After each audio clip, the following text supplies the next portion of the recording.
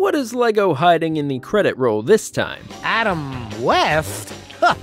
Thank goodness I'm here to provide some real celebrity star power. If you'll recall, those who sat through the credits of LEGO Batman 3 were given a teaser of the next major LEGO installment. After showing the 1960s Batman scale a ridiculously tall building eventually being greeted by a T-Rex hanging out by the top. This would, of course, become the launch of LEGO Jurassic World, and it begs the question, could TT Games be hiding the next franchise within Skywalker Saga's credits? Complete all the LEGO Star Wars chapters and you've earned yourself a front row seat to almost 60 minutes of rolling text. I